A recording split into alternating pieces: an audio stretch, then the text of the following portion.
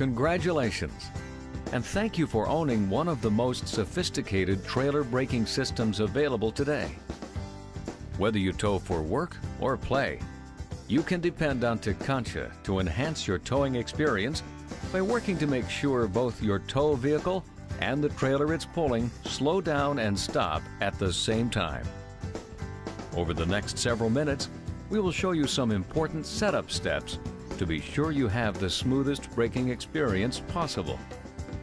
If you have questions or need more specific information, please either refer to the installation and owner's guide enclosed with your control or call us.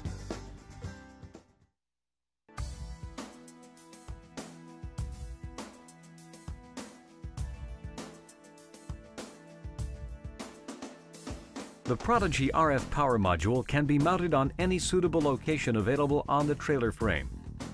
The preferred mounting location on a travel trailer is on the side of the trailer's frame just behind the coupler with the 8-foot cable directed toward the tow vehicle. Make certain that the power module's cover is in the up position. The cover should always be pointed toward the sky.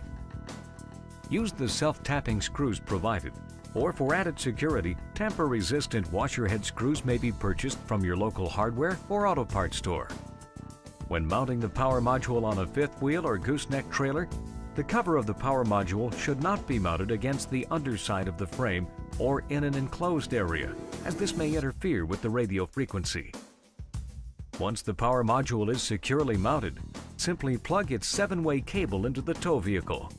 Leave the trailer's 7-way cable unconnected to the power module until it has been paired with its handheld remote control.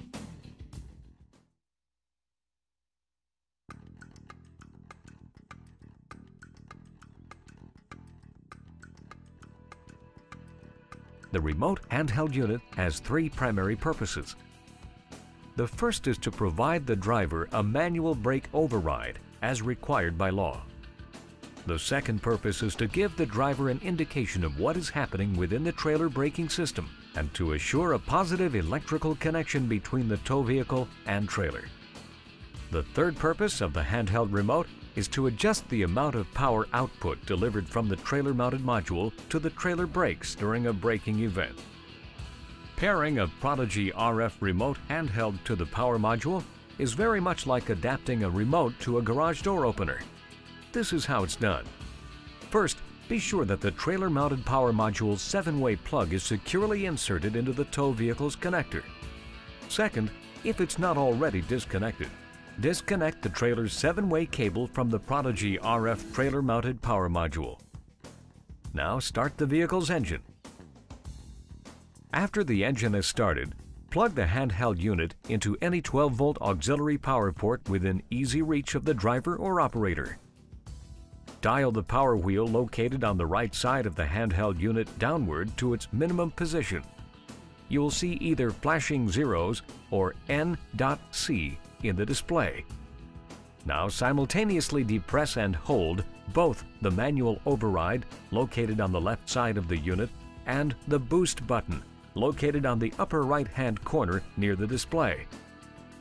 Once the 2 buttons are depressed, the display will begin a countdown starting with P5 down to PA. After the PA becomes visible, the manual override and boost button can be released. Press and hold the vehicle brake pedal. The display should change from PA to flashing zeros. This will indicate that the units are paired correctly and that the vehicle brake pedal can be released. Now dial the power wheel up to an output greater than minimum. Since the trailer's 7-way plug is not connected to the trailer-mounted power module, you should see a flashing NC. The last step in the process is to firmly connect the trailer's 7-way connector to the rear of the power module. The remote handheld display will now show a .C for proper connection. This indicates that the remote handheld unit can see the electrical connection to the trailer. It is important to know that the Prodigy RF will still work and apply your trailer's brakes if the remote handheld unit is accidentally disconnected from the 12-volt auxiliary port.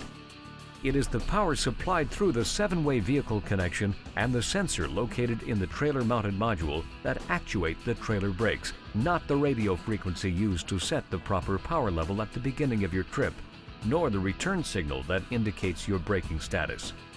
If by chance your handheld unit does become disconnected, the trailer brakes will be applied according to the last delivery power command sent from the handheld unit. One more important note. You can pair any number of handheld devices to a single power module. Each will work exclusively with their assigned module and no other unless the pairing procedure is performed with another system. This prevents the possibility of interaction between separate trailers while on the road. Because every trailer is different, your brake control needs to learn the weight of the trailer and the condition of the trailer brakes. This is required to determine the optimum power necessary during an emergency stop without trailer wheel lockup. Once you've mounted the power module to the trailer, plugged in the handheld unit, and paired the two, squeeze the manual override control and set the power to approximately 6.0. Then tow the trailer to a dry level surface.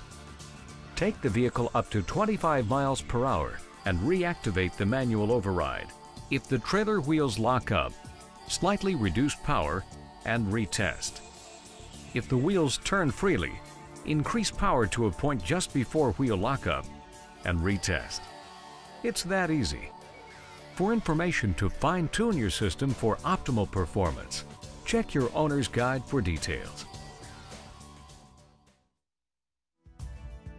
Because you own one of the most advanced braking systems available today, very little is involved in preparing for your trip. Your brake control uses a patented boost system to allow you to change the feel of each braking event. There are 4 levels of boost: B, B1, B2, and B3. Your brake control is programmed from the factory to boost 1 or B1. To operate this feature, depress the blue button several times until B dot appears in the display window.